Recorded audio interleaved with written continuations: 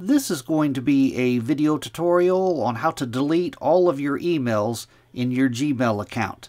I will be using a desktop PC for this. Let me jump over to my browser here.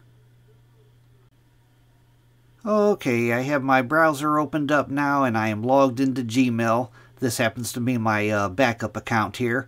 I'm using the Chrome browser, but this should work exactly the same on any browser. To delete all of the emails on your account, it's very easy to do. First thing you want to do is click on your inbox, of course. I'm on my inbox. Then you want to go up to the top here and you want to check this little box right here. I'm going to click on it to check it. Now it has all the emails on this page selected. Your page will only have 50 emails, but in the center here you can see it says all 50 conversations on this page have been selected. To the right side of that, select all 96 conversations in this account here. I only have, this is my backup account, there's only 96 emails total on my account here.